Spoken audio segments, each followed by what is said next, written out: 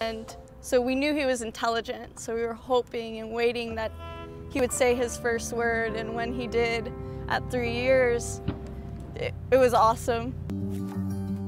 Growing up in a basketball family, you know, NCAA basketball's always been my favorite to watch, my favorite to play in. I can remember as a kid, I was supposed to be in bed and I was sneaking out of my room trying to watch the NCAA tournament. And so it's been engraved in us, you know, since I can ever remember.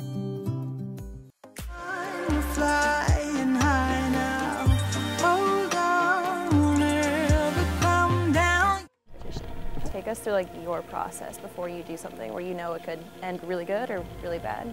When I stand up on the beam, I don't think I'm about to do a back handspring layout. I think I need to sit back, I need to have tight arms and tight legs, boom, and that's how I make the skill. Touchdown! And he hung in there like a quarterback should. Fires! Touchdown, Buckeyes! She's the only athlete in the country who's ever won a title on every single one of the events. She would come in here and work and work and work.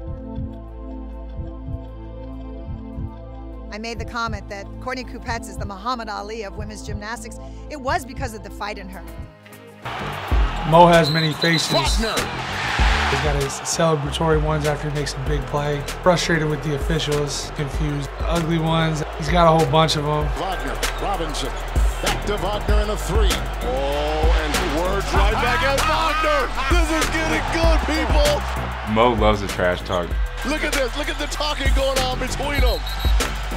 Only problem is Wagner's talking in German. No, I can't hear you. So we feeling good tonight.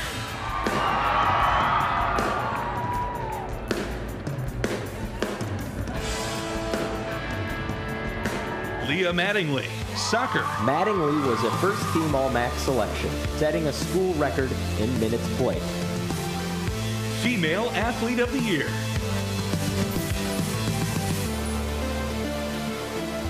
And the winner of Female Athlete of the Year is? Here we go. Lorena White, soccer.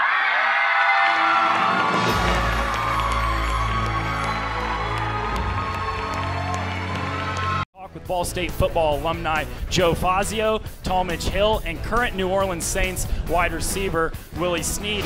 3 of their 4 losses on the season to ranked opponents, led by Texas A&M, ranked 9th in the country. In Sparty territory. It would lead to a touchdown just 3 plays later to make it 28-0.